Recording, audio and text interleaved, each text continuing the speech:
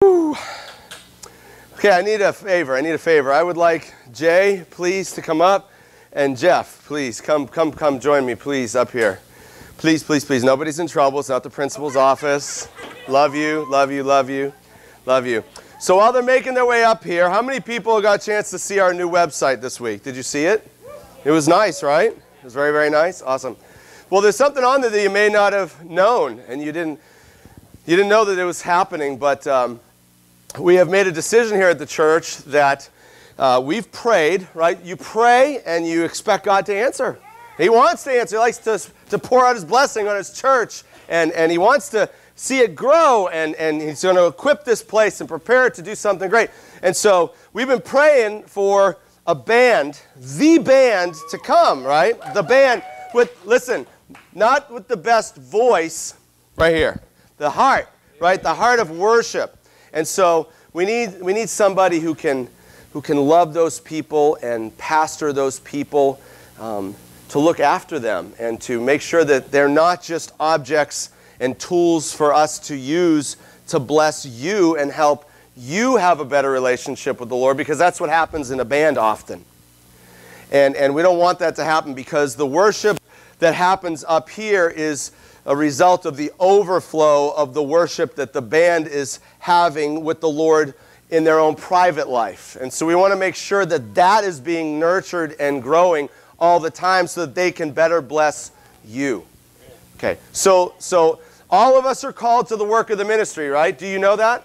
Did you know that? No one's off the hook here, yo. Right? You're all appointed. But sometimes the Holy Spirit appoints someone for a special work. I got to get down here. This is not good. So you know, recently we appointed Jay as an elder here at the church. Anybody happy about that? I'm super happy about that. He's preaching next week too. Yeah, yes. Amen. And I'm going to be here, and I'm going to learn and love it. It's going to be great. And it's going to be good. It's going to be good.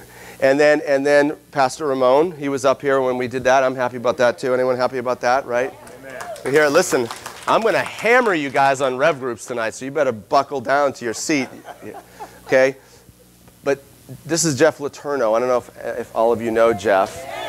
Jeff and his wife Colleen have been coming now for a while. I've known Jeff longer than I've known my wife.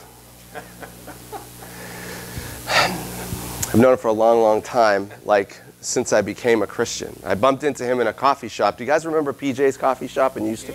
Remember that place? It's gone now. But he was in there with his Bible, and it was falling apart, and he'd sit there and he'd just share the scriptures with people. That's how I met this freak. And so several months ago, he loud and clear, God says, I want you to go to Revolution. That's where I need you to serve. And yeah, I'm super excited about that. And so, and I love him, and I trust him, and he's a Marine, so it's good to have him around. And so he has my back, like he loves me, and my wife and I love him, and not, like, you guys don't trust everybody, right? Don't be foolish. Don't trust everybody, right? We've all got burned. And I've got burned a lot, but my wife has a good nose about that, and she loves this guy. She's like, this is a good guy right here. This is a good guy. And she feels that way about this guy, and she feels that, hey, Debbie's here. Hey, how's it going? Hi, Debbie. And you and Mimi are twins. Isn't that nice? Look at that. Matching walkers. That's awesome. And so, that's so cool. And I don't even know what I was saying, but I love you, Ramon. Yeah, and so, yeah, she loves him too. And so I just want to let you know that we're still waiting for our worship leader to come in, but we have a worship pastor now. Amen. And it's this man. So I want to do what we haven't done yet, because this was all done outside of the service, but we want to do things biblically. Hey, you have one of our old Bibles. That's so cool. You still have it. And so I love that. That's cool. And so we want to do what we did before, and with these guys, and we want to pray over him. So can we do that? Come on, Jay. And can I have you do that? Would you pray for this man? And can you guys just all kind of just like point your hand up here towards this guy, like that, like, here's your prayer. It's going this way, Lord, for this guy right here. Would you do that? Let's do that. Come on. Father God, as we come before your throne of grace, Lord, I've come to know Jeff. One of the things that always impresses me about people is when they are so humble. And when it's all about you, Lord. Amen. Not about what they can do. Lord, I believe he has a heart like that. Yes, he He has does. the heart of a humble servant. Lord, I don't know where you're going to take this worship team, but it's going to be great height. Yes, yes. Lord, I know as I've talked to Jeff, Moses and I talked, you brought him here. You brought him to this place just as surely as you brought me, just as surely as you brought Moses, just as surely as you brought everybody here tonight. Lord, you put him in a special place. And Lord, he can use the talent that you've given him to honor and to glorify, to bless your holy name. Yes. And then, Lord, to help us, all of us come together and worship you more strongly, in spirit and in truth. Lord, as we pray tonight before the service, I just feel like confessing this. In my Bible, I have written, every one of us should ask as we leave the facility, Lord, that my worship please you tonight. Yes, yes. I know Jeff wants the worship to please you, God, Yes. with every fiber of his being. Bless him. Yes. Equip him.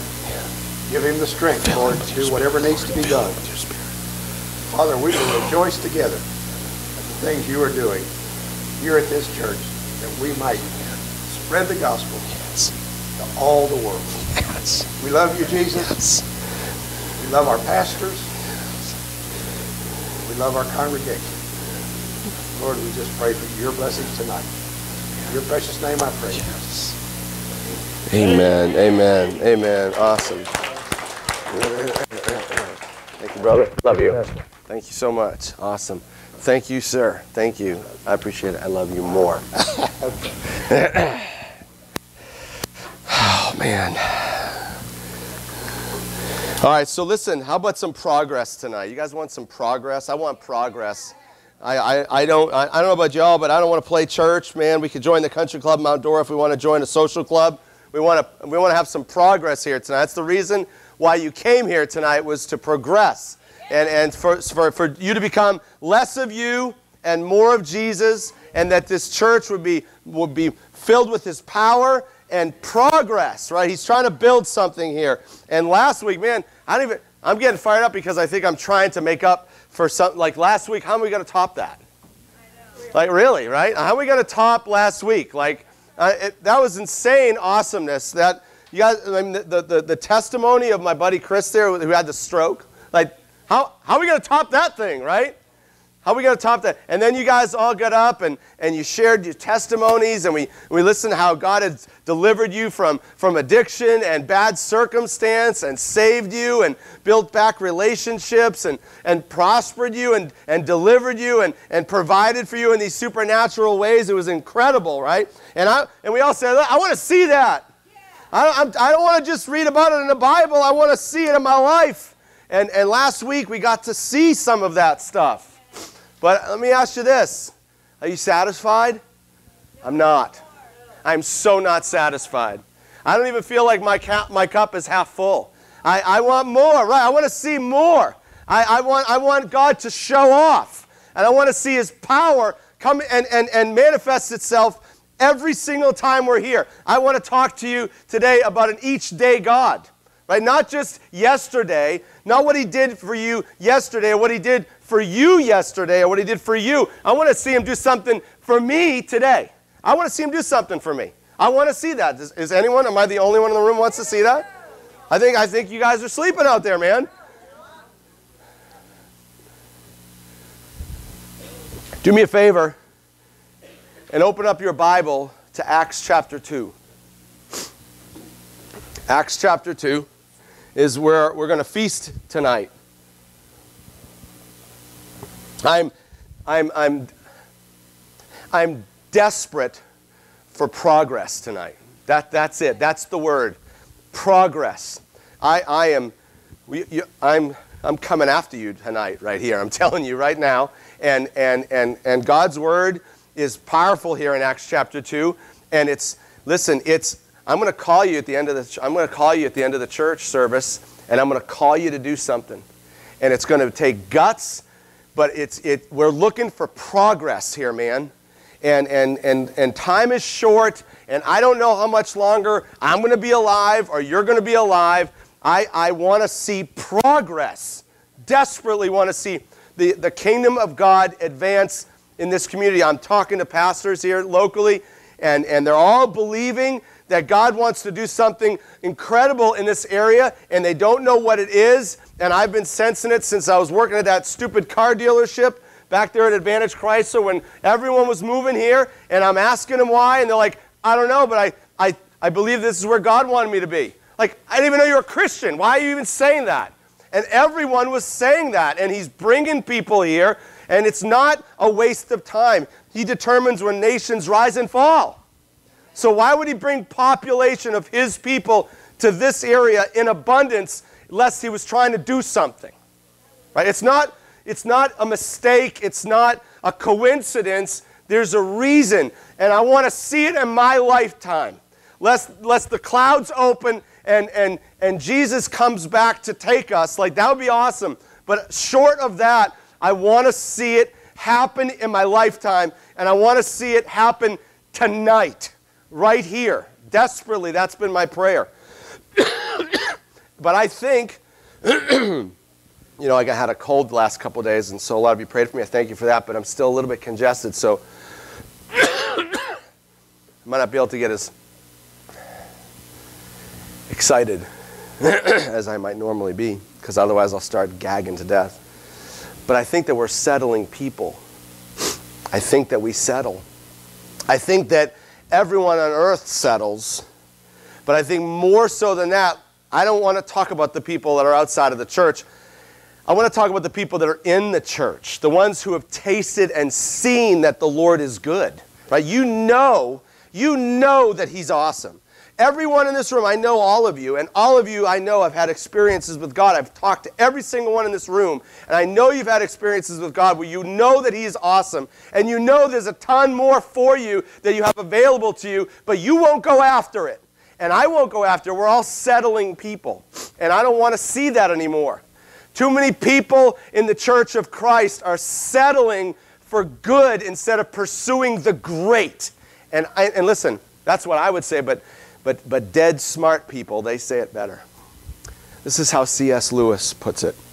You know who C.S. Lewis is? The Chronicles of Narnia guy, super smart. This is what he said. It would seem that our Lord finds our desires not too strong, but too weak. We are half-hearted creatures fooling about with drink and sex and ambition when infinite joy is offered us. Like an ignorant child who wants to go on making mud pies in a slum because he cannot imagine what is meant by the offer of a holiday at the sea. We are far too easily pleased. That's us. Pecking on the ground like a chicken when he wants us to soar in the sky like an eagle. And listen, I'm not like yelling at you guys like, I've made it and you're down here. I'm the eagle and you're the chicken. That is not it. When I was preparing this message this week, I was thinking and pondering, and this came to mind. I remember, and this is a secular example, but you guys know that I was in the golf business for years and years before I got to this place in my life, and I was actually a pretty decent player. To the average person, the average American golfer can't break 100. Did you know that? So, no, not yet. You don't need to look at that guy. Look here, look here. Okay? The average American golfer, I don't know if it's you or not, but you can't break 100. So I was a pretty good golfer. I could shoot in the high 70s, low 80s. That was what I would do. And that's pretty good for the average everyday guy. But the thing about my golf game is that all my coaches and my high school coach and my pros that would teach me and give me lessons, they all said I had an absolutely gorgeous golf swing, like textbook golf swing. And so like I could have been really good, and I wanted to be good, but I didn't want to do what it took to be good. I practiced. I went to the driving range and I hit balls. I'd hit a few buckets of balls. And then when I got done, I'd go inside the clubhouse and have lunch, and I'd go back out and I'd chip and putt for an hour or so. And I would be okay, and that's why you guys maybe can't break 100, but that's why I could break 80, so that was pretty good. But I guess I just didn't want it that bad.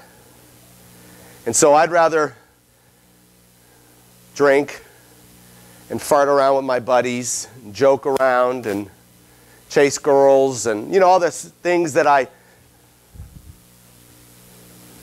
fooling about with drink and sex and ambition, right? That was me.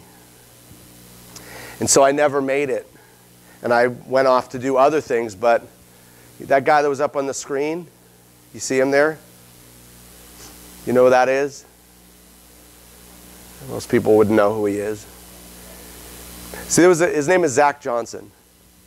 When I was a golfer and I realized I wasn't cut out to play for a living because I didn't want to do what it took to get it, I took the path of least resistance. Rather than going to the driving range and hitting balls till my hands bled, I decided to be a rules official. So I was a golf referee, and so I did that. Because it's a lot easier to study a book than to sit at the driving range and pound balls till you're bleeding. So that's what I did.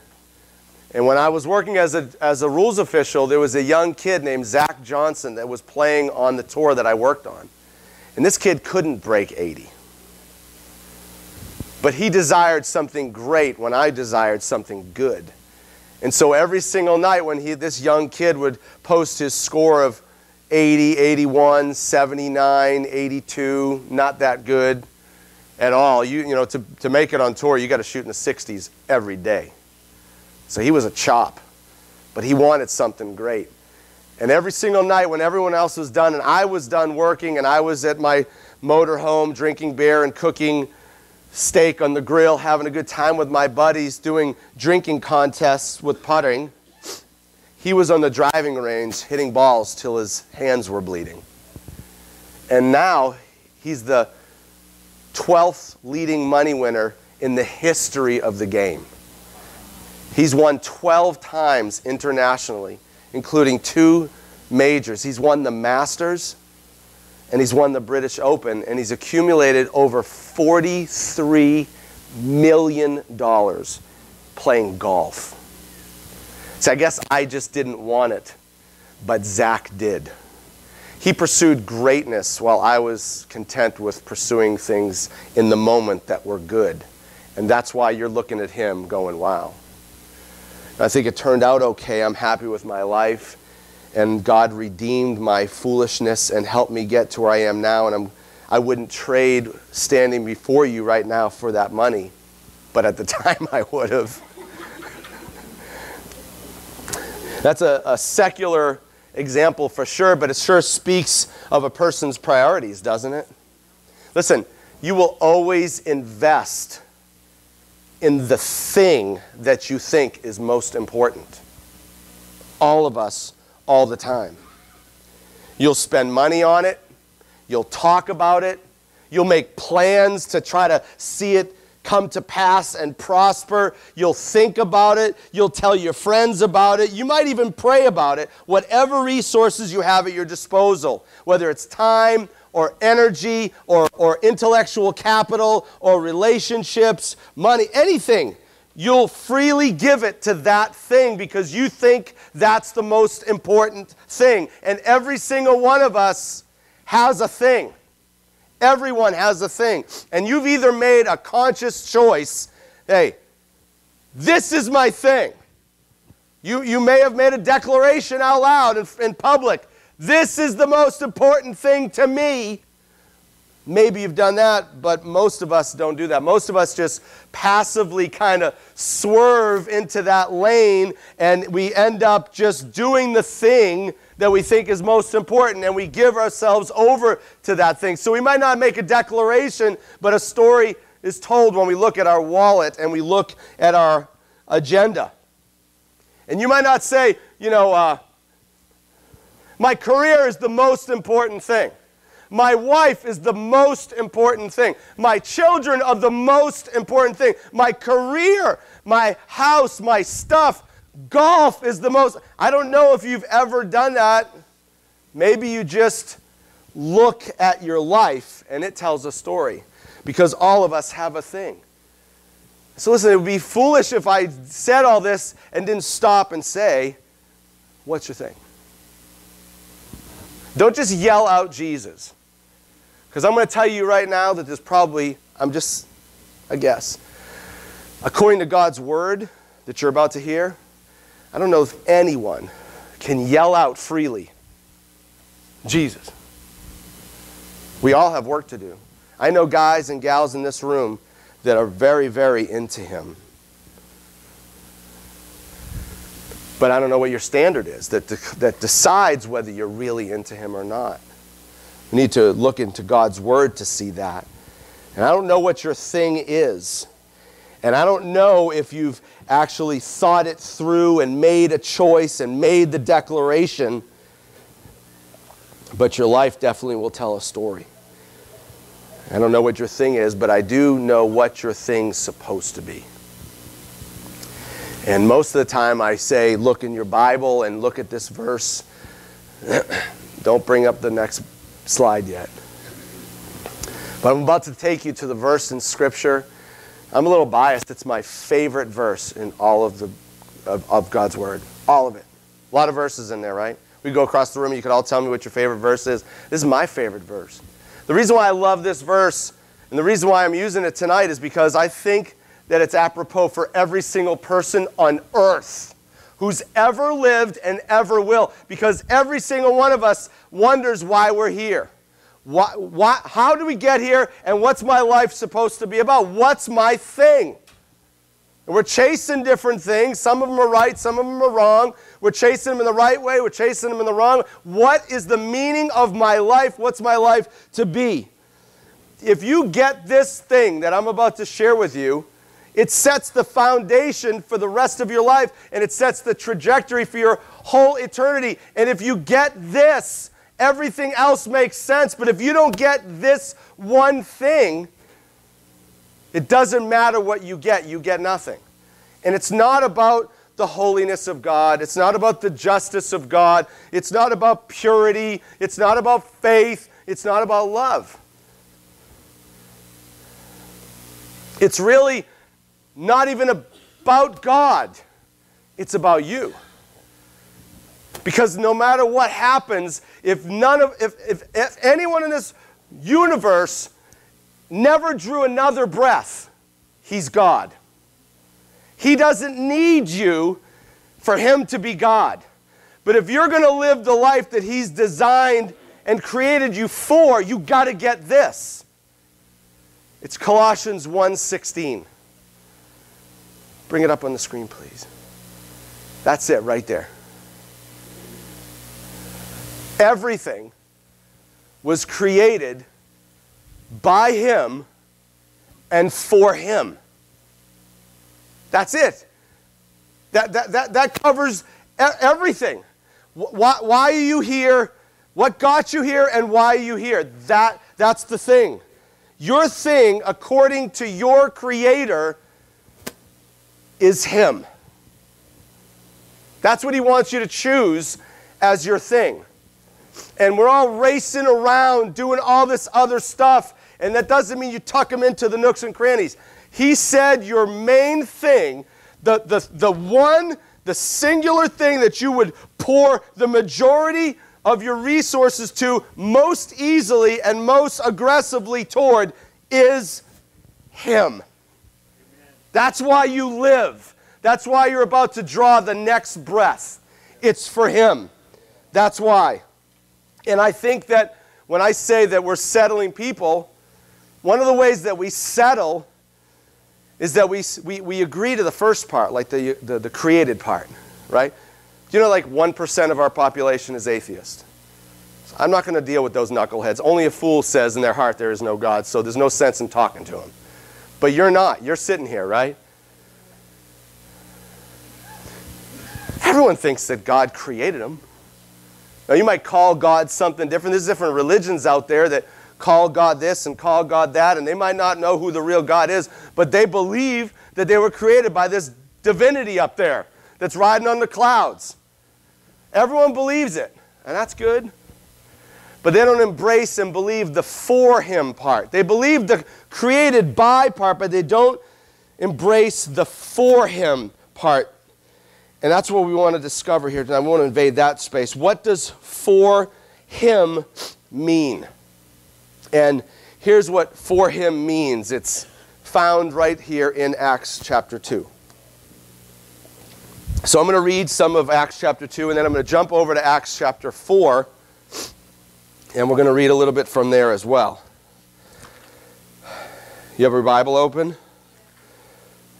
I hope so. You wouldn't want the preacher to call you a slacker. Not in front of everybody. So, they just had Pentecost. Holy Spirit shows up in a powerful way. The people are infused with his power. And Peter gets up. This is context. Peter gets up and he preaches his first message. The once coward who was afraid to even identify himself as a Christian because Jesus had been arrested and he didn't want to be arrested, so he cowers and says, I'm not even one of his. Now he watches Jesus go to the cross and get whipped and beaten and murdered. But because the Holy Spirit is now in him, this coward is now boldly standing up and preaching aggressively to the crowd of thousands and saying, Rome and Jewish people, you killed this guy, and he's God, and repent and turn. Like he's preaching his guts out, and 3,000 people. 3,000. You think Billy Graham's good? 3,000 people come to the Lord right then and there, and they get baptized. That's awesome. Listen, he's the same God yesterday, today, and forever. Do you not think he wants to do that now? I think he does. I think he does for sure. You're going to see that. 3,000 people get saved. And then it says, very next verse, verse 42, you ready? After the 3,000. Verse 42, all the believers devoted themselves to the apostles' teaching and to fellowship and to sharing in meals, including communion, the Lord's Supper, and to prayer. A deep sense of awe came over all of them, or them all, and the apostles performed many miraculous signs and wonders. And all the believers met together in one place and shared everything they had. They sold their property and possessions and shared the money with those in need. They worshiped together at the temple each day, met in homes for the Lord's Supper, and shared their meals with great joy and generosity, all the while praising God and enjoying the goodwill of all the people. And each day the Lord added to their fellowship those who were being saved.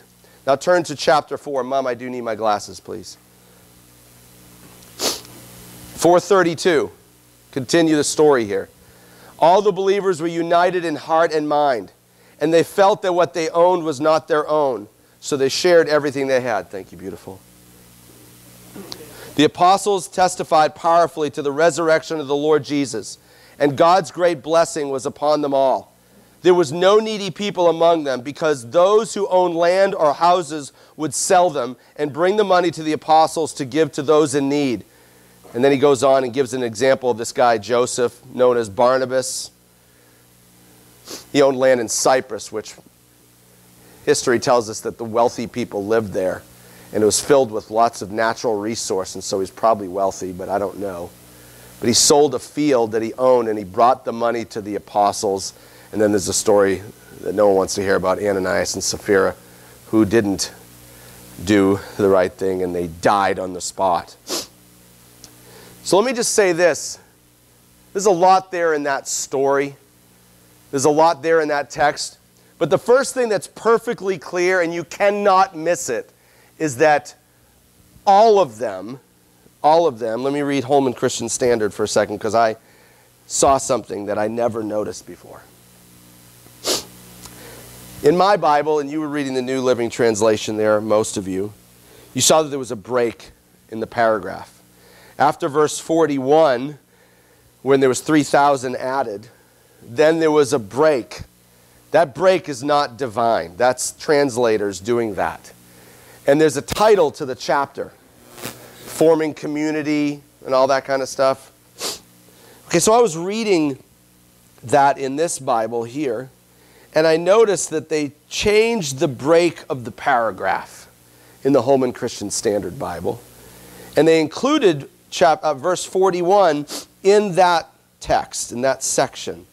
And it just let me just read this and see if you just kind of pick up on something that's just a little nuance that just made me think. So those who accepted his message were baptized. This is when Peter preached. And that day about 3,000 people were added to them, and they devoted themselves to the apostles' teaching, fellowship, breaking of bread. Those 3,000 people, they did not come to the altar and make a confession and have a conversion. They became a disciple and a follower right then and there. There was no confession of faith and saying, well, I'm a believer now and I just want to make sure my heaven is secure. No, they made a decision, they got baptized, and then they instantly, that day, devoted themselves to Jesus and his mission. And that is what we're looking for. That's what we're looking for. Jesus and his mission of seeking and saving and building and growing his kingdom, the church, that was the thing of all 3,120 people on the spot. That was it. They made a decision that this is what my life is all about. It's not a conversion. It's not a confession. It's a decision that this is my thing. This is it. And what caused this decision? What would make over 3,000 people who have been following a certain faith now, a history of thousands of years, why would they all of a sudden decide to leave that faith and make a decision to not just say goodbye to it, but to fully entrench themselves in a completely different thing? What would make someone do that? What would make a Boston Celtic fan all of a sudden jump ship and be a Lakers fan? What would it take for a Yankee fan to say, you know what, I'm a Red Sox fan now? You would never do that, right? So that's nothing. How about being a Jew for thousands of years, right? And all of a sudden you change your mind completely and say, no, I'm not doing that anymore. Now I'm totally doing this. And it's not just a confession of faith. I've made a decision to devote myself to something. Why would you do that? The New Living Translation says that there was a deep sense of awe that came over them all. That's why. That's weak. That's weak. I'm so tired of people watering down God's word, right? I'm so sick and tired. This is one of my pet. You guys have pet peeves? I have a pet peeve. I hate when people change God's word. It drives me freaking crazy, right? It is written. I'm so tired of people saying, well, when God's word says fear, it's reverent. No, it's not. Look it up. Don't tell me what you think it is because it makes your Jesus more palatable. He doesn't need your stinking help, right? He's not palatable. He's tough to swallow. And the Bible says that there was fear that came over them all. It's not awe. It's the Greek word phobos, right? You know what word we get from that? You guys are smart. Phobia, right? Phobias of snakes and phobias of spiders. I have a phobia of water. I don't go in the, you know what? I'll let you into a little secret of my wimpy life.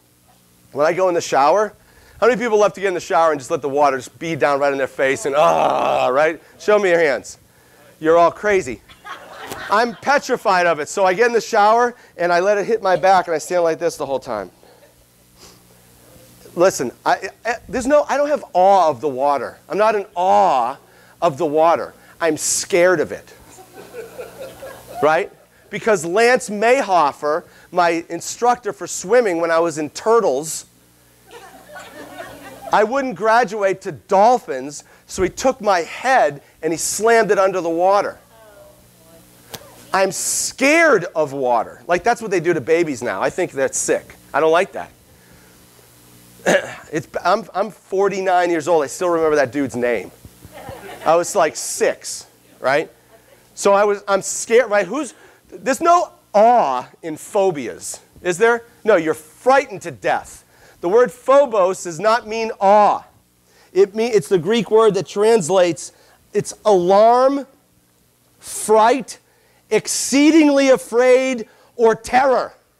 It's not awe. They were scared to death of Jesus. Why were they scared of him? Well, I don't know. I'm going to build my church and hell won't stop it. And I'm going to get arrested. I'm going to get whipped, beaten, mocked, crucified, and I'm going to rise again. And then in John chapter 20, verse 19, it says the disciples were all locked up behind lock and key in a room, and Jesus walks through the wall and says, "What's up?" That's why they were scared. Because before he was like their leader and they admired him and he was doing great things, but it was at that point they realized that they were standing in the presence of the Creator. Of course they were scared. What happens every time that the manifest presence of God shows up? The angel of the Lord. What's the first thing they say? Don't be afraid. Why? Because everyone's like, ah! What would you do if God showed up in this room right now? You'd be scared to death, and so would I, because he's a consuming fire. You look at him and you die. That's who he is. And they were standing in the presence of the Creator. So of course they were scared. He walked through a wall. Can your car do that? Can your spouse do that? Can your career do that? Can your money do that? How about your cat or your house or your friends or anything else that you would give yourself over to? Are any of them that awesome and that worthy of being your thing? Of course not. And so they made a decision, Jesus Christ and his mission to build the church, that's my thing. Forever. That's my thing. Not a convert, but a disciple and a follower of Jesus. And I'm not sure if all 3,000 of them made a verbal declaration. Like, they got baptized, that's awesome. But I don't know that they all stood up after they got up out of the water and said, hey, listen, all the rest of you 2,900 people, I'm going to be following Jesus for the rest of my life. That's what my thing's all. I don't know if they ever made a declaration of the sort like that. But one look at the story and you know that their lives told a story. You made me, God. And if your church is the main thing to you, then it's the main thing to me. And that's what we're looking for. And I think that we're not doing that. I don't know anybody that's doing that. I'm not doing that. I should be doing that. I want to be doing that. I want to make progress tonight. You guys want to make progress in that. I want to be like that. That's what I want to be. And so, this is what for him looks like. I need a drink of water. This is what for him looks like. It's wrapped up in one word. It's devoted. That's what for him looks like. To be devoted to him. Not just get up to the altar and say a prayer. Lord, I'm a sinner. I need you to forgive me. Forgive me my sin. Come into my heart and be my Savior. That's awesome. Where in that confession did you say, I'm going to follow you and do exactly what you want every day for the rest of my life? Who says that in their confession? The answer is no one. No one's doing that.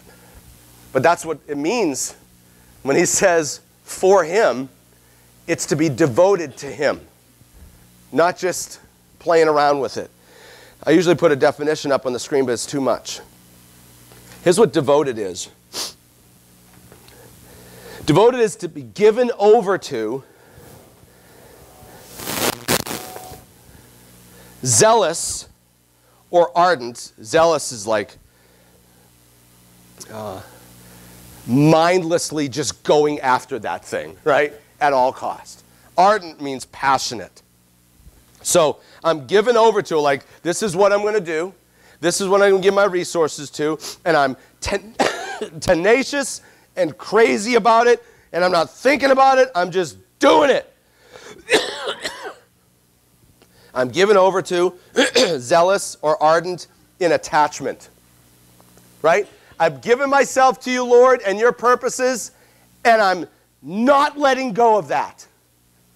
Hell or high water, I'm never turning away from you. Do you understand? That's what I'm doing. I'm passionate and given to. I'm good, brother. I'm good. I could never do that and talk at the same time. I couldn't do it and talk at the same time, but I love you. I'm given over or zealous or ardent in attachment, loyalty, or affection. To concentrate on a particular pursuit, to concentrate on a particular purpose, or to concentrate on a particular cause. To dedicate by a formal act or to consecrate. The question is are you devoted? And not devoted compared to everybody else. Are you devoted compared to what God's Word says it means to be devoted? Are you passionate in your loyalty? Like I've known people over the years in this church, I'm not calling out any names, but I know people in this church who I know and love who talk a big game. And they say they're absolutely about this thing. We're going to do this thing. You know what ardent in attachment and loyalty is? That means you step into this room in 5, 10, 15, or 20 years, unless they're dead, they're still here on their knees praying. They're still here serving the Lord and singing to the Lord and serving His people. And they never stop. That's what following it with devotion means.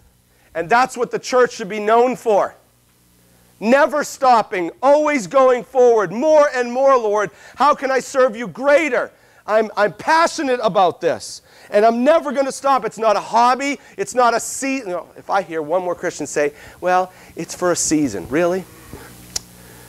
Would you just consider this, loved ones, that a season doesn't have to be short? It's an excuse for dodging and getting out of here. Why can't a season be the season of your life?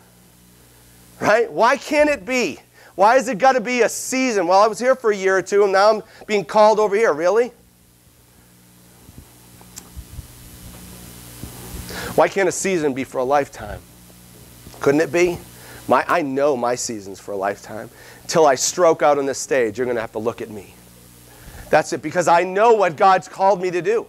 He said, I want you to passionately pursue my kingdom right there at that church. Open that book and tell them about me to your last breath. That's what you're supposed to do. And I'm not going to stop. I don't care what anyone says. I'm going to do it. So are you devoted? See, I think another way that we settle is that we kind of sample these things, but we're not devoted to them. You'll date Jesus, but you won't put a ring on his finger. Ow. Right? Ooh, now it's getting good. That's the problem that we have. We sample these things, we try these things, we tuck them into the nooks and crannies of our life, and we'll date Jesus, but we will not put a ring on his finger. And that's a problem in the church. We lack devotion. What are the things that they were devoted to? Let's get specific, okay? They were devoted to 6 things specifically. You'll see them there in the text. The apostles' teaching, and praise God, they wrote some of that stuff down, right? They wrote some of that stuff down in the Bible, the apostles that were teaching. And someone will say, well, see, it's not all there, so how do we know that we're getting it all right? Yeah, you haven't even studied or memorized the stuff that's already there, so don't complain about it. The apostles' teaching, which is the Word of God, they were devoted to fellowship. They were devoted to meals, including communion. They were devoted to prayer, devoted to generosity, and they were devoted to worship. That's what the Jesus Christ freaks, the church, that's what they were devoted to, those 6 things. Let's just go through those things quickly, can we? The first one is the apostles' teaching, the Word of God. Now, why were they devoted to the Word of God? Well, first and foremost, and this should be sufficient, because God said so. He said, study to show yourself approved, a workman unto God, who need not be ashamed. You can walk right up and say, hey, I can quote the Bible. I know it. I can rightly divide the word of truth. I know it. He didn't say, I think it's a good idea that you guys should study it. He said, study it. So radical obedience, can we just start there? The fear of the Lord is the beginning of wisdom. He said do it, so do it. He walked through walls. Listen to him. Right? He said to do it. But why? Like, God doesn't need you to memorize verses. He's still going to be God, whether you believe it or not, whether you memorize it or not, whether you study or not, he's God. Why does he want us to be devoted to the Word of God? Well, because every Word of God is God-breathed. and it's beneficial for teaching us. So we want to learn, and it says that God uses it to prepare his people for every good work. So every single good thing that he would want you to do with your life as a Christ follower, when you said, yes, I want to be a Jesus follower, now what? The way to learn what to do is found in the Word of God. He uses this to prepare his people for every good work. That's why. He also, like he said this to Joshua. In the 5th book of the Bible, he says to Joshua, the guy who came after Moses, the leader of Israel that brought them actually into the promised land. He said, he told Joshua, he said, the only way you're going to succeed in all of your endeavors is if you study the Word, meditate on the Word, and obey the Word of God. That's the only way that you're going to be successful in all of your endeavors. So why does he want you devoted to the Word of God? It's for you. He's still God whether you do it or not. Why does he want you to study it? So that you would do well. So that for his glory and your blessing and your flourishing. He says the similar things to the psalmist. In Psalm 1, he says that those that delight in the law of the Lord, who meditate on it day and night, they will never wither, but they will prosper in everything that they do. See, there's a way for you to maximize the blessings of God. And the question is do you want weekly blessing? Do you want monthly blessing? Or do you want each day blessings? See, I know that over the years in this church, we've had probably 250 people give their life to Christ and go in the tank. Like, that's awesome. But that's pathetic. We have 300,000 people in Lake County. Over 300,000. The latest census says there's 28,000 people in Leesburg alone. So what's 250 people that have got baptized in 8 years? I mean, it's good. Let's rejoice. It's awesome, right? But are you satisfied with that? Does it line up with the fact that God desires that every person is saved and comes to an understanding of the truth? Right? He saved 3,000 in one day. So do you think he's satisfied and content with 250 over the last 8 years here? Like, I know churches that have thousands of people in it that don't have that much. So that's good compared to other churches, but that's not the standard that's been set for us. The standard is God, and he wants all people saved. So each day blessings is what we're looking for. That's what I want. I love, you know, one of my favorite baptisms in the history of this church? My favorite baptisms are the ones that happen on Wednesday night. The ones that happen at our pool on a Tuesday. The ones that happen in my bathtub, because my buddy Chris, that guy there, I don't know if you know this, he called me years ago. He had some youth in his youth group that wanted to give his life to Christ and get baptized. He didn't have a garden tub at his house, and he was at a Methodist church. They don't dunk, but Chris dunks. And so he said, Moses, can I use your tub? Are you home? No. Can I use your tub? Yes. He went over there with his whole youth group, crowded into my bathroom, filled it up, and baptized some kid in my bathtub. That's awesome. And that's what we want to see happen, right? An each day God. An each day God. I don't even know what day of the week it was. But they weren't in church. They were at their youth group. So I don't know, what was it, a Wednesday night or a Friday night or a Sunday night or something?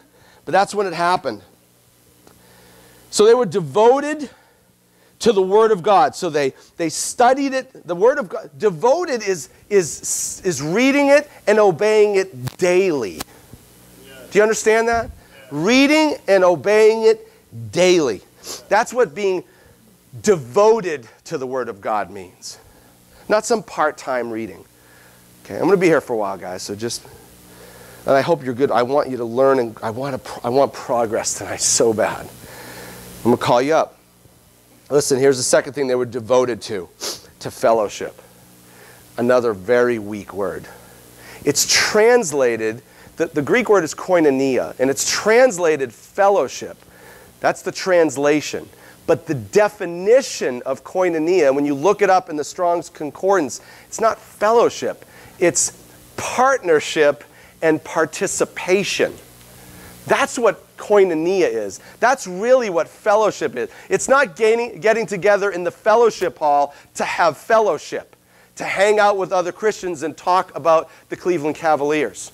No, it's partnering in something. It's participating in something. Okay? Now listen, to get the real gist of what that means, I don't want to give you an example. I want to give you the Bible, okay? So do me a favor. Look in 1 John. I've read through the Bible several times, but I never remember reading this, but it was like so awesome.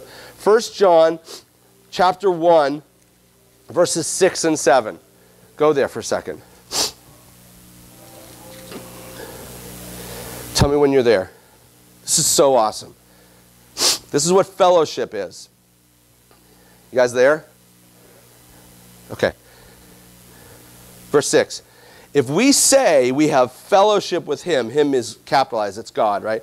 If we say we have fellowship with God, so participation and partnership with God, but we walk in darkness, so if we're not like living like Jesus, putting down our bad stuff and picking up his good stuff, if we say we have this thing with him, but we're walking in darkness, we're lying and not practicing the truth. So we're not even a Christian.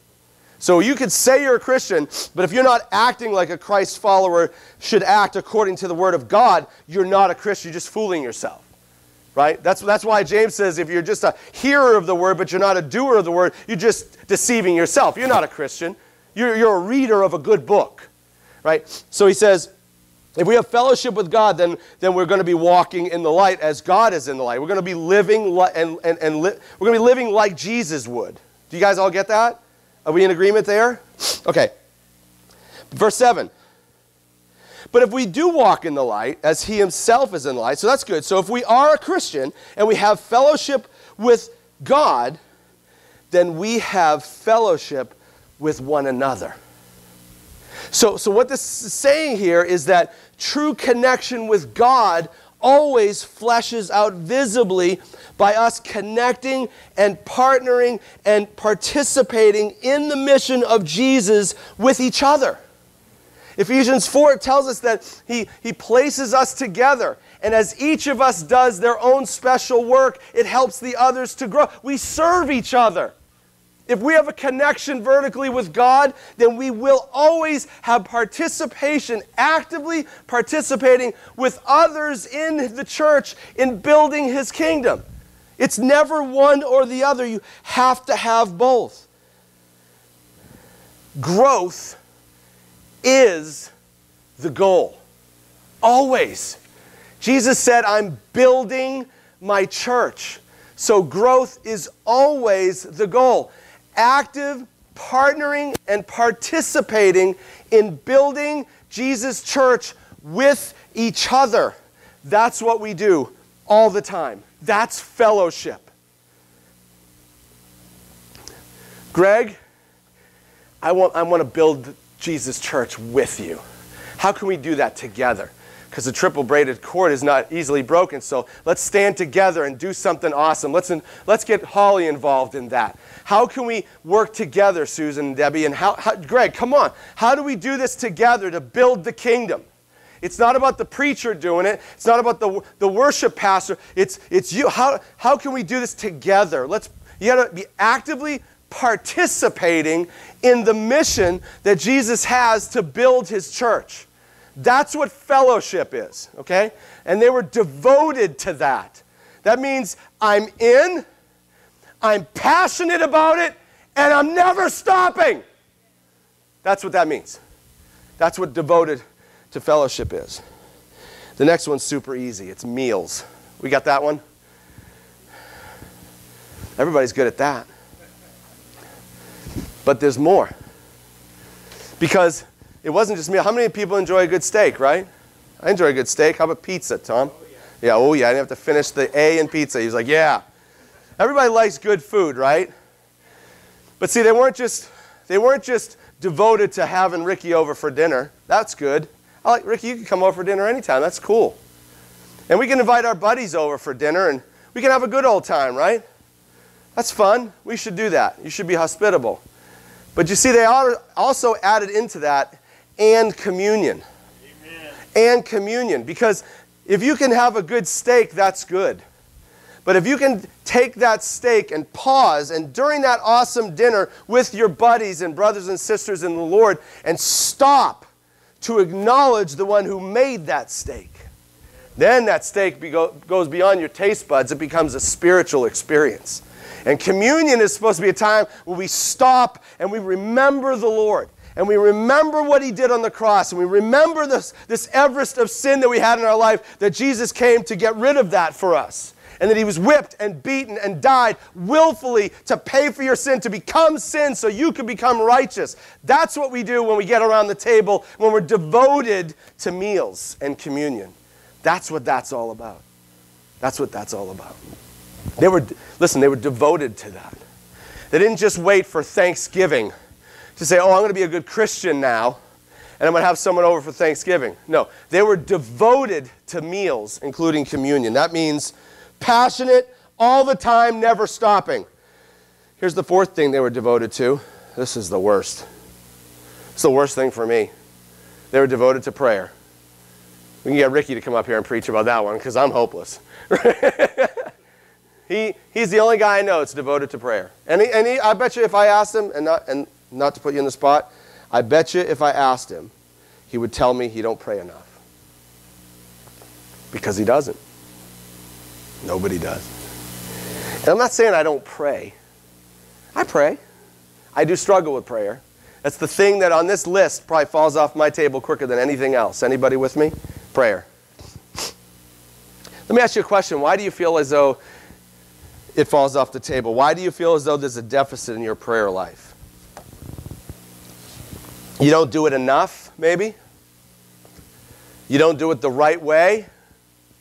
We all have these reasons. I think they're all bogus. Because you set standards, as I do, about how I should pray and when I should pray and what I should pray about. But who cares about what you think? All right? And who cares about what I think? If we're going to talk about being devoted to praying to the creator of the universe, then we need to set our standard of praying based on his standard. And so this is what his standard is. 1 Timothy 2:1 says, I urge you first of all, this is Paul speaking to his number one student. His number one student, Timothy.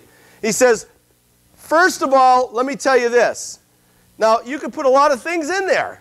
I mean, if you were Paul and you were teaching your number one student who was going to be an amazing, amazing follower of Jesus that's going to actually be in the Bible, you could teach about, listen, first of all, you got to teach your people about love, right? You could do that.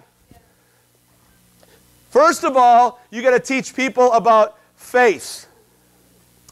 Or first of all, you got to teach people about God's holiness. Because if you don't get his holiness, you walk in front of him and do the wrong thing, he'll smite you. There's a lot of things that God could talk about, that Paul could talk about God, that are super, super important, right? What does he say? I urge you, first of all, pray for all people. I don't do that. You pray for a lot of people, but do we pray for all people? Do we pray for all people? Even the people you hate? Even the people who are so entrenched in sin that you'd like to put a bullet in their head? Do you pray for them? That's the first standard. And then he says in Philippians 4:6 to pray about everything. What's on your radar today? Pray about it. What are you concerned about? I don't know, pray about it. What are you fearful of? Pray about it. What do you need? Pray about it. What are you supposed to do today? I don't know, pray about it. What should I wear today? Pray about it. Where should I go? Pray. Pray about everything. Pray about every person and about everything. And then in 1 Thessalonians 5 somewhere, it says, and pray without ceasing. So if I said, are you devoted to prayer? And you shot your hand up and said, yo, I am. Okay, let me ask you a question. Are you praying for all people, for everything, in every moment? No. Now listen, hear me. I'm not telling you as some legalistic preacher that says that you have to do that or else you're out of God's graces, or you have to do it because you're not going to go to heaven if you don't. I'm not saying that.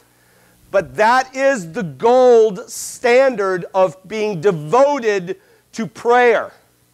And that's what you should be shooting for. You will probably never get there. But that's what devoted to prayer looks like. Don't let Ricky set your standard. Amen. Don't let me set your standard. Mimi prays a lot. My wife Meredith prays a lot. They pray a ton. Don't let them set your standard. Let God set your standard.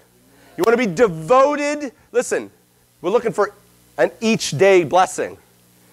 You get each day blessings when you're devoted to these things.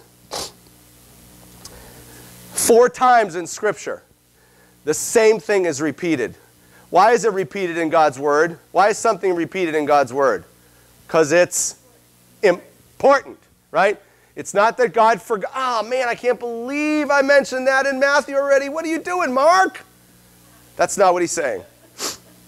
Divinely inspired, breathed by the Holy Spirit of God, on purpose and perfect, 4 times. God says, my temple, my house shall be called a house of prayer.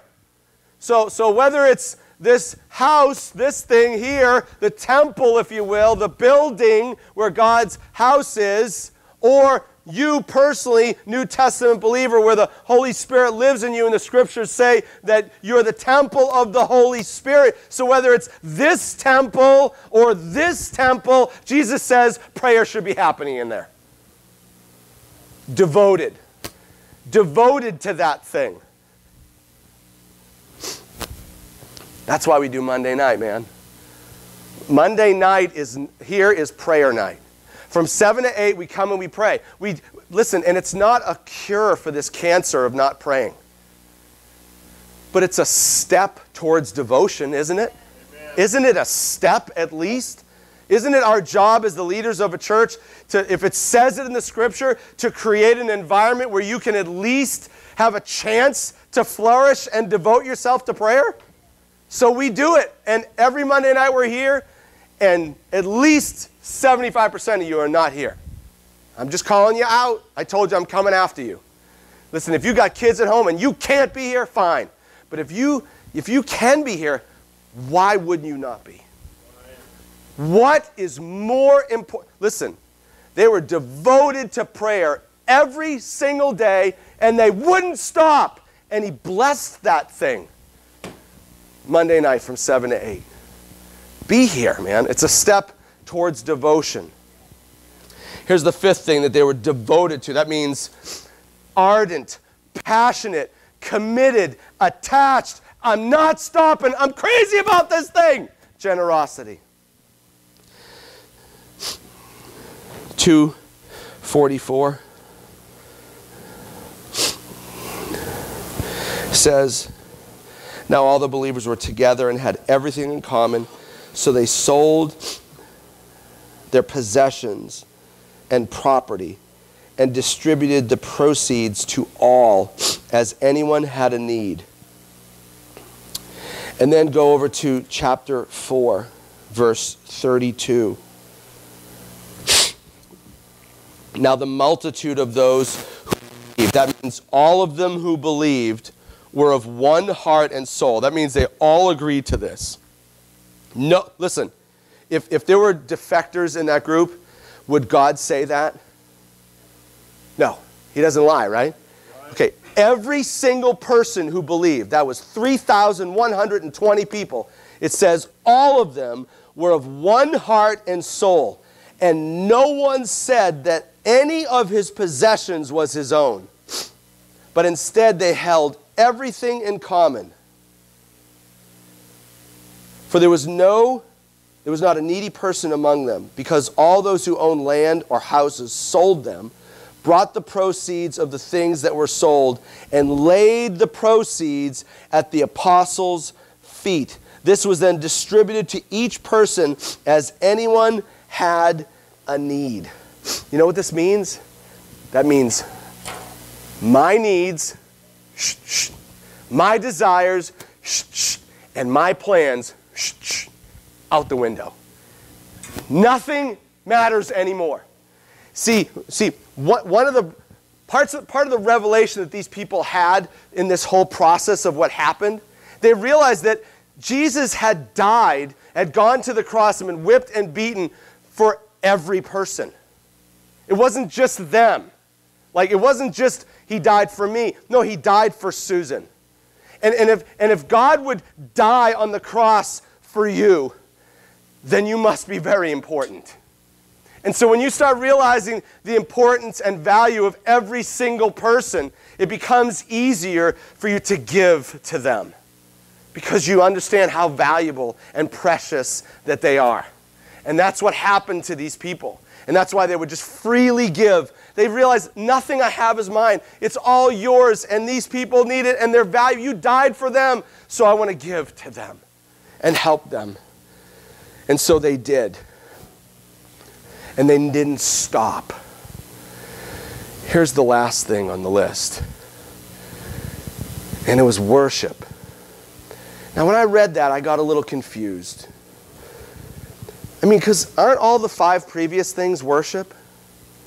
I mean, when you lay your desires down and you obey God, even though you don't naturally want to, isn't that attributing value and worth to Him? Like you realize, okay, you're right, you're true, I'm wrong, I'm obeying. That's ascribing value and worth to Him when you just do whatever He says instead of whatever you want. Would you not agree to that? Amen. Anybody? Okay. But somehow, Luke decides to add worship as a standalone onto the list. For some reason, even though those things are already worship, he adds worship to the list. Why?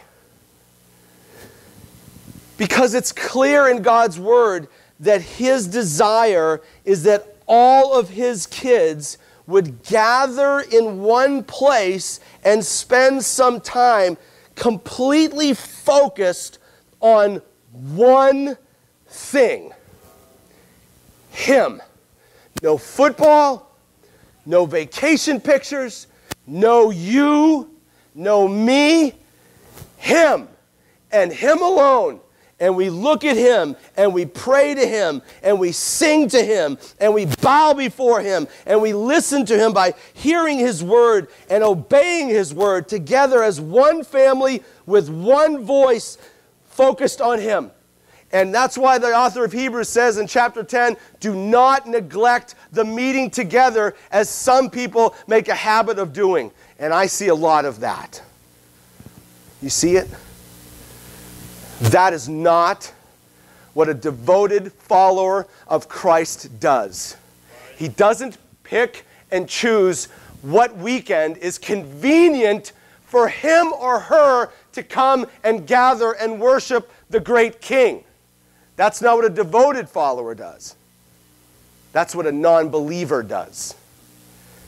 Devoted people are passionate and committed, zealous, ardent about coming to gather to worship. That's what they do. And there's no beating around the bush here. You know me, but I'm not going to do that. There's no such thing in this book that says you come when you want. It doesn't happen. All 3,000 people, upon conversion, made a decision of their will that Jesus and His mission was their thing. That is what they were devoted to. Not simply a conversion, but a devotion. That's the what. That's what they were devoted to. But what about the where? What about the where? Like, where were they devoted to this thing? One of the ways that we settle also is by limiting our worship and our fellowship, our participation and our partnership with Jesus into one place. You know, you guys have probably heard the person say, well, I love God and I pray and I'm charitable, but I don't go to church. I was called out of the church. Or there's the other person like the Sheriff of Nottingham in Robin Hood, who Friar Tuck is upset about something because he takes the money from the poor box, and Friar Tuck starts yelling at him, and Sheriff Nottingham says what a lot of people in this country say, hey, Friar, keep your preaching to yourself. It's not even Sunday. I get that sometimes when I start talking about the Lord on Facebook. Keep your preaching to the church, man. It's not Sunday. I didn't sign up for this. And we limit our church involvement to one place and one time. Well, clearly, according to the text, both of these views are completely wrong. Clearly, fellowship, partnership, and participation in the church and building it up is to be done in the building as well as in homes. Here's a bunch of different translations here, just in case you doubt. Reading here in Acts chapter 2, it says that they were, in the English Standard Version, they were attending the temple together and in their homes. Berean Study Bible, they continued to meet daily in the temple courts and break bread from house to house. New American Standard, day by day, continuing in the temple and house to house. King James, the only Bible, right?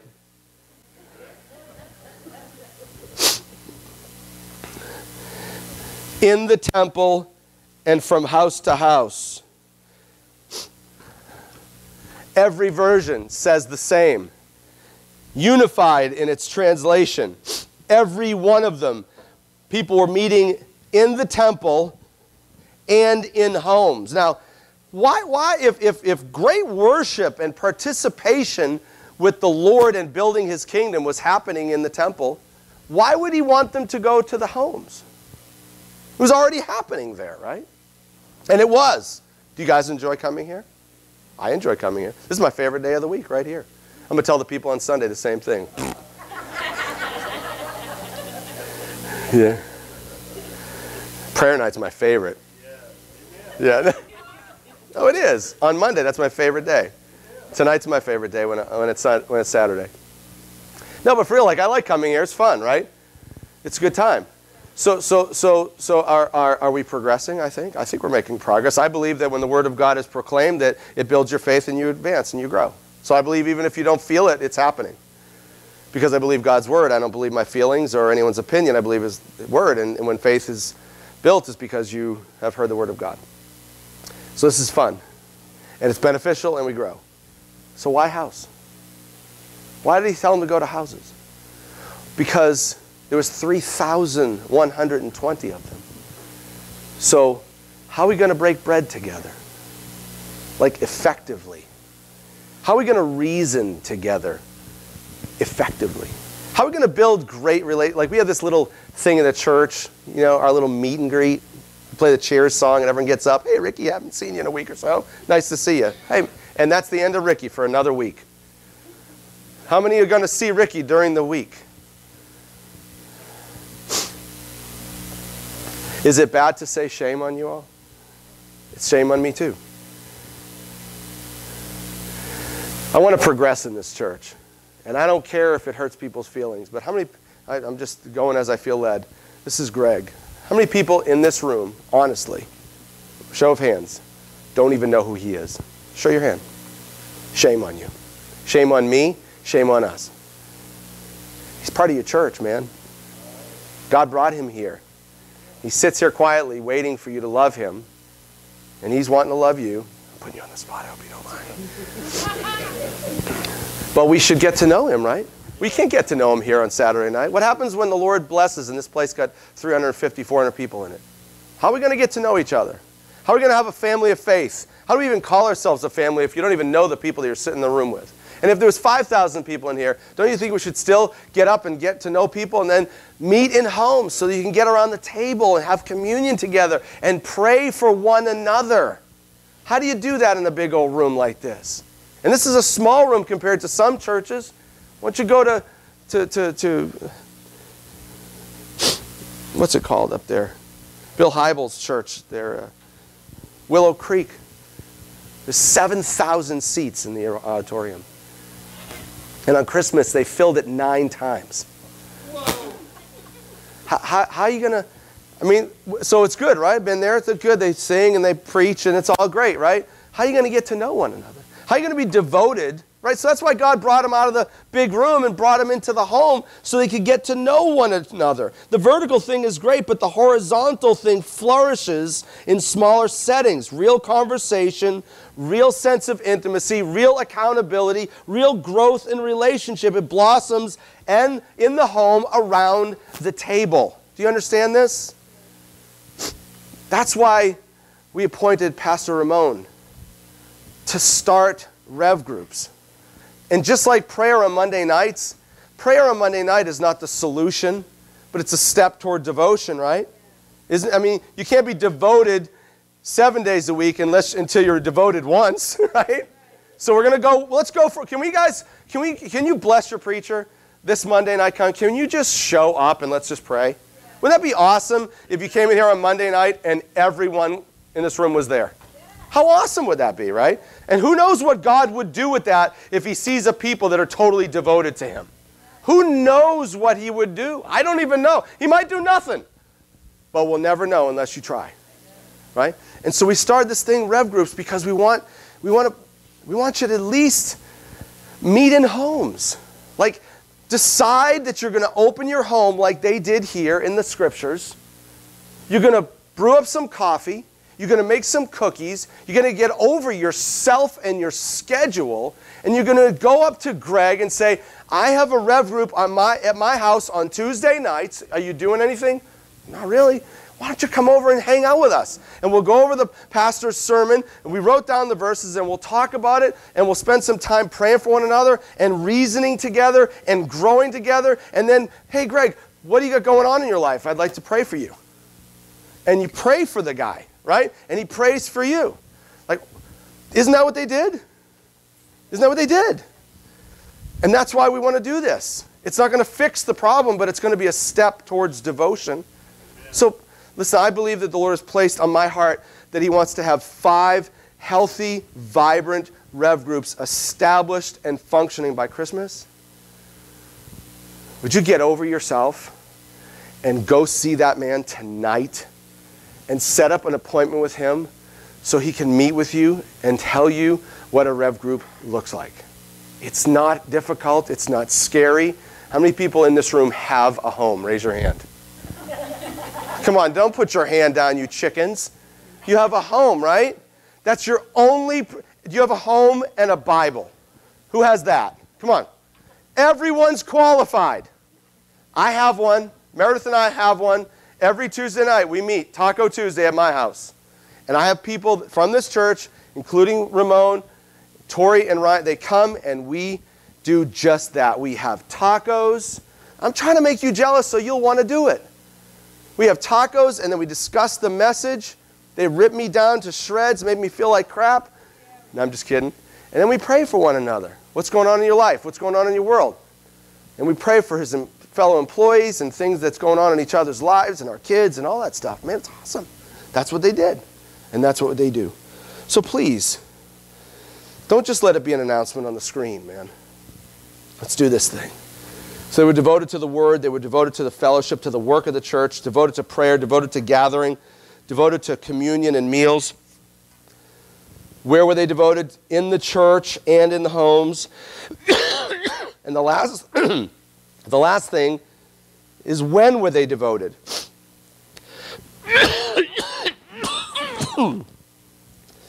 When did they devote themselves to these things? In the church, in the homes. Please. Here's an awesome verse. Hosea 6:3. It says, as surely as the dawn. How many people believe that the sun's coming up tomorrow? Thank you, sweetheart. How often does the sun come up? Every day. Each day you look at the horizon, that sun comes up without fail, right? You can't stop it. It's happening. And God's word says, as sure as the sun comes up every day, so will the Lord appear. His nature is to show up every single day. That's what he wants to do. And I think that's where we settle big time. See, most folks want God to bless them every day, but they're either chasing the wrong stuff, which he'll never, ever bless, or they're chasing the right thing in the wrong way. See, God does give good gifts to those who ask, but we shouldn't ask for stupid stuff because he's not a stupid stuff dispenser. Do you want a yes from God? You want a yes from God? Okay, if you want a yes from God, then ask for stuff that he wants. Doesn't his word say that he wants everyone to be saved and come to an understanding of the truth? Doesn't his word say that his desire is that not a single one would perish? Doesn't his word say that his desire is that all people now come to repentance and turn to Jesus? That's what his word says. So does it surprise you when he saves 3,000 people when they do what he wants? That's what he wants, right? So does it surprise you that he added to the fellowship every day those that were being saved? No, it doesn't surprise me, and it doesn't surprise any of us, because that's actually what God wants. What should surprise us is our mentality that thinks that he'll add each day when we won't read together each day, when we won't study together, pray together, gather together, eat together, and worship together each day. That's what should surprise us, that we think he's going to do that without doing what he says to do to get it. And I think that most of us settle for a once-a-week God, or a bi-weekly God, or a monthly God, or just on Christmas God and his blessings. When all the while, God wants to be an each-day God. So what did God do when his people devoted themselves to him every single day? He added to them every single day. So there's a connection there, right? Like, I'm not the smartest guy in the world, but they were devoted each day, and he added each day. Is anyone picking up on something here? Right? Is God at a loss of words? Is he confused? Did he mess up? How many people think that this is the inerrant? That means the perfect word of God. How many people believe that? So if it says each day they did it and each day he added, how many people believe that that's actually worded correctly and actually happened? Raise your hand. Awesome. So there's a connection there, right? Pick up on the connection, man.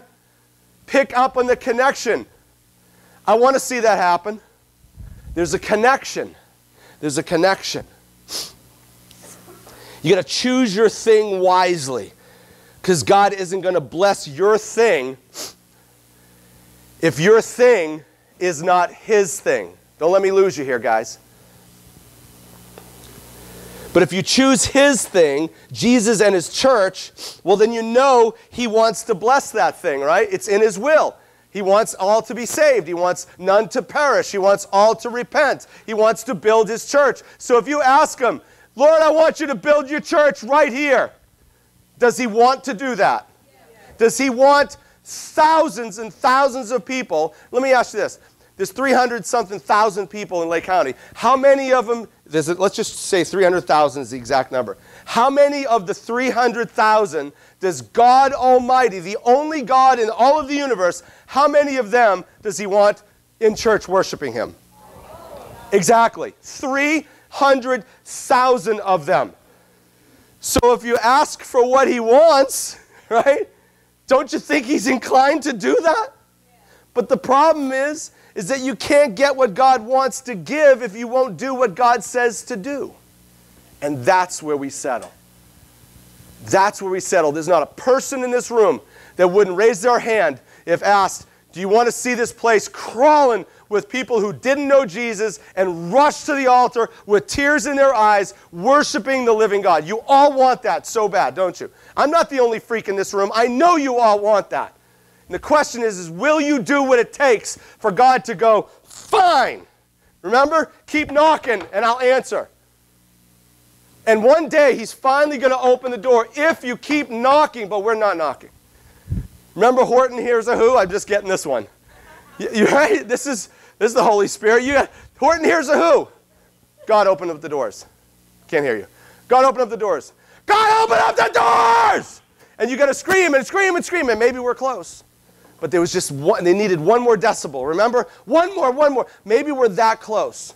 And maybe he's just waiting for you to be finally devoted to his purposes, to Jesus Christ and his mission to build the church, when he finally opens up the windows of heaven and pours out a blessing, and wham, here they come. Y'all want it. And listen, I'm not the only crazy preacher who's going to preach this weekend and wants to see that. They all want to see it. I want to see it. Everyone who's got a real Christian church wants to see that. But the point is what congregation is going to do this to get it? It's not up to the preacher. His job, my job, is to equip you to do that work, to come in and pray, to open up your homes, and to be committed to fellowship and prayer and breaking in bread and worship and studying the Word of God. And if you'll do that, he will add to your church each day. Do you want it? Do you want it? I want it. I want to see God add to Revolution daily, each day, those that are being saved. That's what I want. And that's why we're opening up these environments every single day, it seems. We're trying to come up with more and more Bible studies on the Apostles' Word, right? So we gather on Wednesday night. Be here. Not just for your own growth and to help everyone else, but because if you'll do that, he'll do that. He'll grow his church. He can't grow it on weak bricks. He needs strong bricks. The foundation has to be strong. You're the foundation. You're the pioneers. You're the ones who chose to be here right now. They're not here yet. You're the bricks. So we have Bible study on Wednesday night, and then we do it again on Sunday night. Then we have prayer on Monday nights. And we have this on Saturday, and we have another service on Sunday. And then Rev groups, man. Fill in the gaps. There's a couple days still there, right?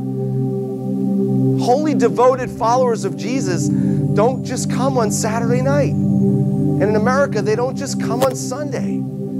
These guys in the Bible, these men and women, they were devoted followers of Jesus. And they did it every single day, day after day, continually, ardently, passionately, committed, loyal to this thing. They didn't start a Rev group and quit it 6 months down the road when it became inconvenient. They kept doing it, and every day the Lord added to the number those that were being saved. Daily opportunities for you and I each day to display devotion to Jesus so he can bless each day.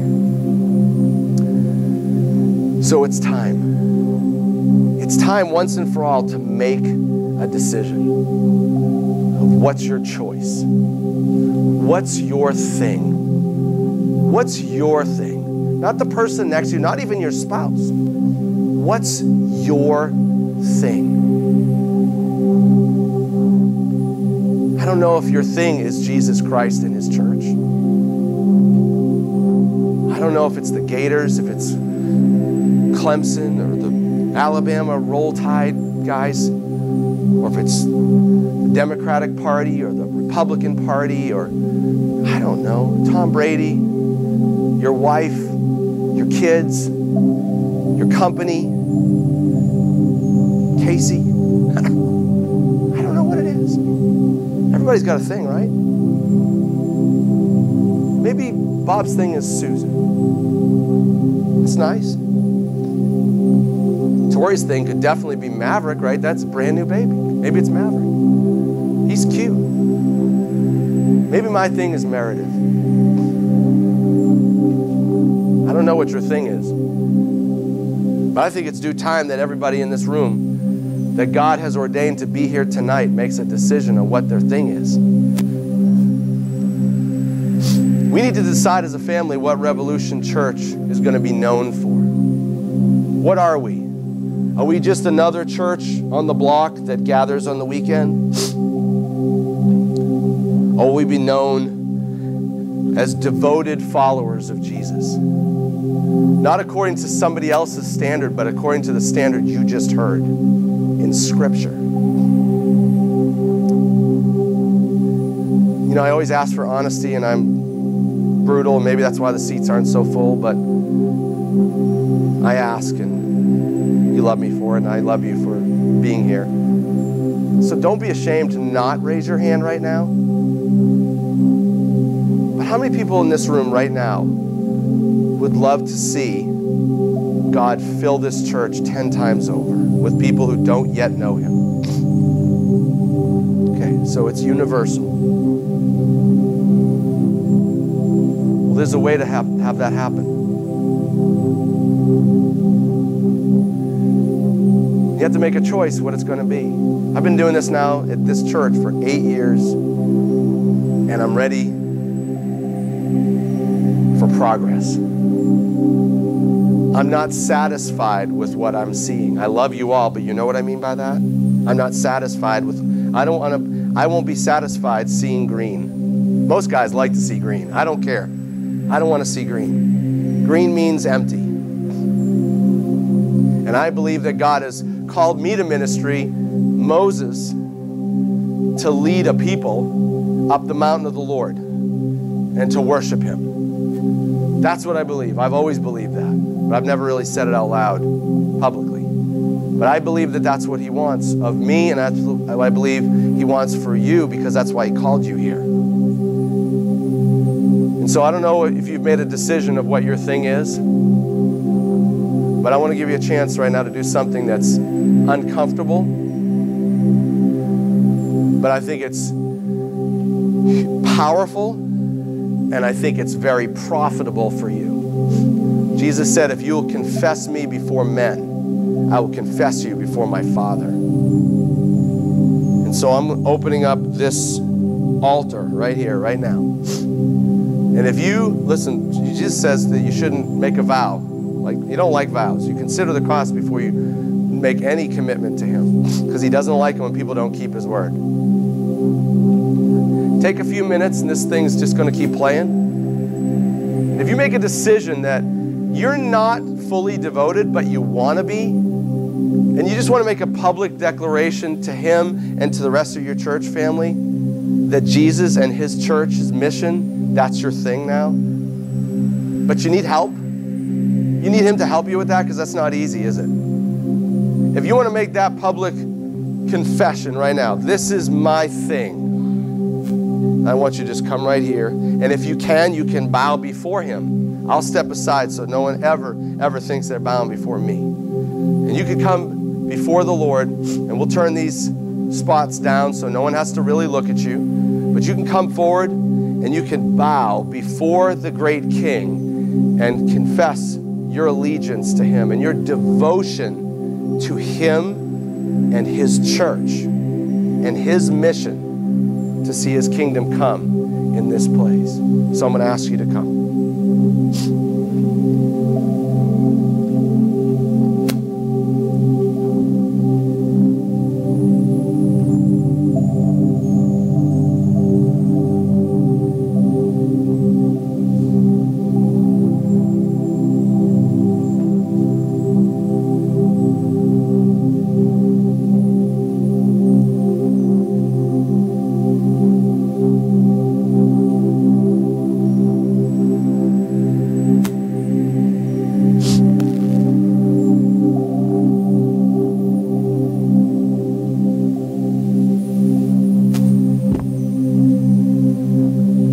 Don't be afraid.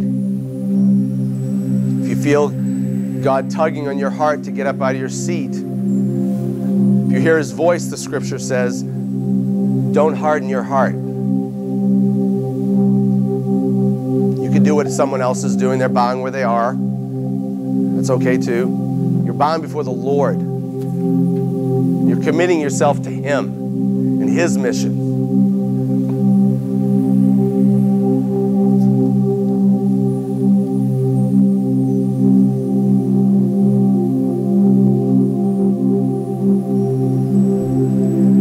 Another moment.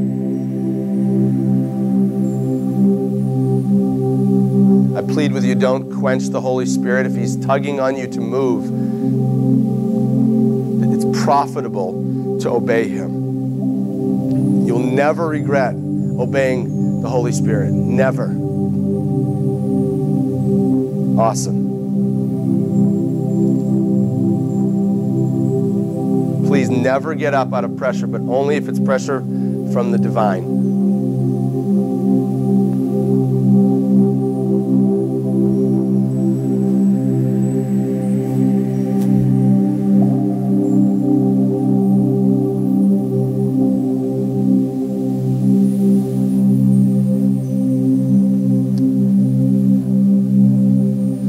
Pray with you, pray for you.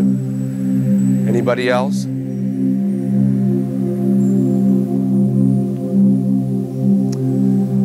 Father, we understand that coming forward doesn't solve the problem, it just starts the process. Lord, it is you in our weakness that shows strength. It is you, according to your word, it is you that gives us the will and the desire to do what pleases you. So, Lord, we have come forward tonight to declare to you and others that you are now our thing. You are our number one priority. You are the one that we freely and aggressively give ourselves over to. You are the thing that we ardently, passionately, zealously commit to. We are loyal to you and to your church, to your mission to build your kingdom in this place and to the ends of the earth. That's what you've called us to be, Lord. But we have an adversary, Lord, and you know him well.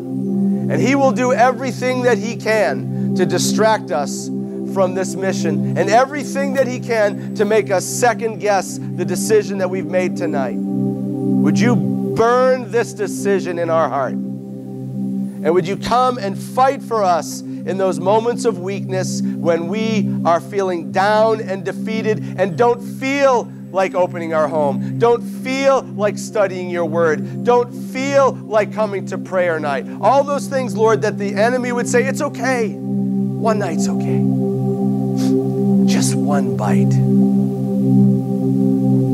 But it's not okay, Lord. Help us to be superhuman. Your Spirit fills us. The Spirit that raised Christ from the dead.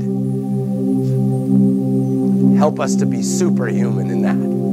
To be able to resist the temptations of the enemy and to say yes to you. Fight for us, Lord. And give us the strength to keep this commitment another day. In Jesus' name.